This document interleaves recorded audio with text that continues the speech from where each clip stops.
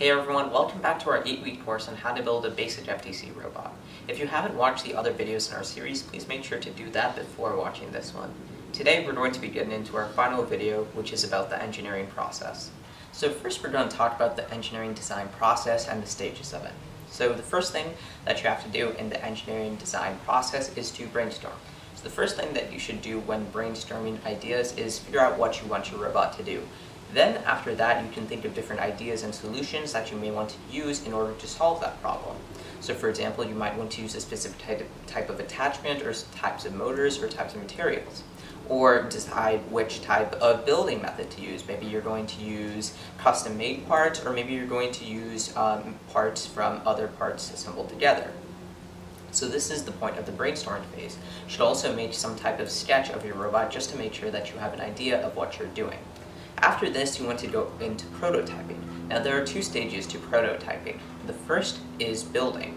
First, you should build a actual build model of your prototype, which will be based off of the sketch that you made during the brainstorming phase. You should build it with all the materials that you have outlined and also with the proper building method. So if you wanted to build with custom-made parts, you should make sure that you're building with custom-made parts, just to make sure that you know that your design works and you don't have to deal with some issues later on in regards to your building method or something else. The second part will be testing. In order to make sure that your parts actually work, you should test your prototype. You should try using it on the purpose you made it for. So if you're using it in FTC, you would use it on the field and try, for example, last year you would have tried shooting rings into the height goal. Finally, after this, the next part is going to be CADing and 3D modeling. So after you finish your prototype, you should generally review over what was good, what was bad, what you can improve on, what you want to keep. You should look at all of these things and try to figure out what your design had, and also what your design needed. Based off of that, you should create a 3D CAD model on what you want your robot to actually look like, your final design. By doing this, you'll be able to clearly visualize what your finished robot should look like, as well as being able to 3D print parts easier, and also being able to test beforehand and get a feel for actually building the robot. We'll talk a little bit more about CAD and how to use it later in the video. So after you finish CADing your final design, the next part is going to be building it. So when you build, there are a few important things that you should keep in mind. First, you should make sure that you're following your CAD model, because if you don't, you might run into more issues and have to completely rebuild your entire robot from scratch. And that's something nobody really wants to do.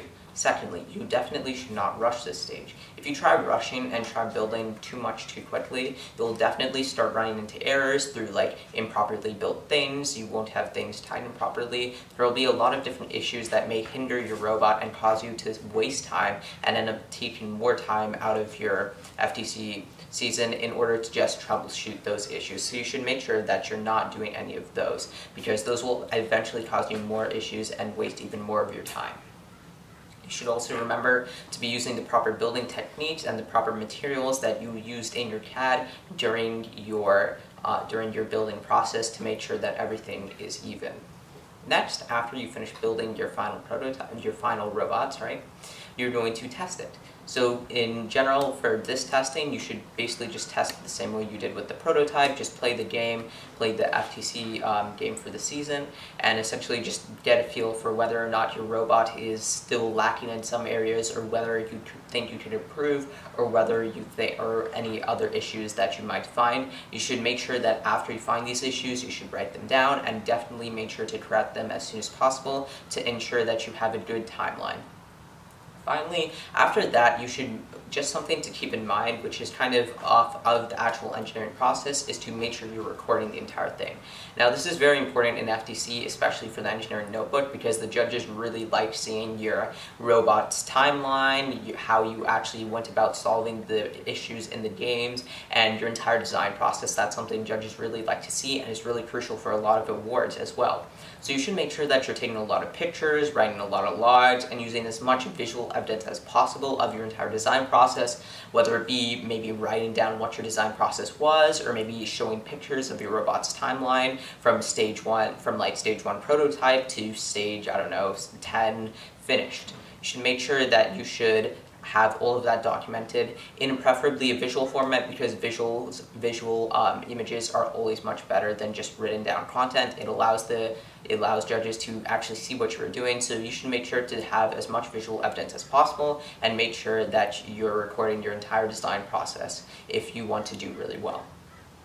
So Shamit previously talked about CAD in regards to the engineering design process, but I'll talk a little bit more about CAD and the pros and cons of it. So CAD stands for Computer Aided Design, or CAD, and it's used to model three-dimensional parts on a computer software. CAD is required for manufacturing custom parts, and it really helps in designing different robot systems. It comes after the prototyping stage and is pretty necessary in order to ensure different parts don't interfere with each other. So before you spend hours actually building your robot, you could design your ideas and your models in a CAD software, and this can help you make sure that the parts actually connect with each other properly and they actually interlock, or maybe they don't interfere with each other, and thus they fit within the size restrictions, etc. CAD can also help in deciding what specific parts to buy. So you can CAD the model, and you could figure out what parts you used in CADing it and what would actually fit, and based on that you could buy those certain parts. CAD, however, can be a little hard to learn, and therefore some rookie teams may choose not to CAD during the design process. However, we highly recommend using CAD, especially if you decide to use custom parts. If you're using completely off-the-shelf parts, you may not use CAD, but we still highly recommend it even when using off-the-shelf parts, because it lets you figure out what parts you need to order, and it helps you visualize the entire design. So there are a lot of CAD softwares on the market that you can use to actually create and CAD your robots. So first there's Autodesk Fusion 360. This is one of the ones that we have used in the past, and it actually processes on your computer. So because all the processing is on your computer, the CAD software can run really slow if you have a low performance computer, which makes it take more time to actually CAD anything. However, Autodesk Fusion 360 is a little hard to collaborate, and it does have a free education license, so you could download it for free given that you go to a school. And Autodesk Fusion 360 also has files stored on the cloud, so you don't have to worry about losing your files if you lose your computer. The next one that I'll be talking about is Onshape. So this Onshape software actually runs on your browser and is processed on the cloud. This means that no processing is done on your computer, and you're really just getting information from the cloud. So it allows you to run Onshape in a really low spec device, such as a computer, a really low spec computer, or even a smartphone. Onshape allows the user to design individual parts before assembling them using part studios, which gives for a better design process. Onshape does have a free education license, just like Fusion 360, and because it runs on the browser, it's pretty easy to collaborate. SolidWorks is the last CAD software that I'll be talking about. SolidWorks is usually considered an industry standard. It's made by Dassault Systems, and however, it requires a computer with pretty high specs.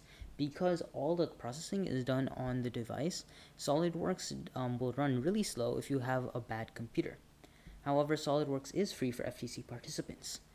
Because SolidWorks is the industry standard, if you already took a course for CADing, you may have already learned SolidWorks, or if you plan to go and pursue a STEM field in the future, you may want to use SolidWorks, because SolidWorks will likely be used in a field that generally uses CAD. So as you can probably see, there are many different options to choose from, and they all have their different pros and cons. We personally would recommend either Fusion 360 or Onshape for CADing specifically FTC parts. Thank you for watching our last class in our Intro to FTC Engineering video series. This class was class 7 and was about Intro to FTC Engineering and Design, and we talked a lot about CAD and the different steps in the engineering process. All the links that we talked about will be in the description, including the CAD and engineering design links. Thank you for watching, and we hope you learned a lot over our entire course, and we also hope that you apply these concepts into your FTC journey.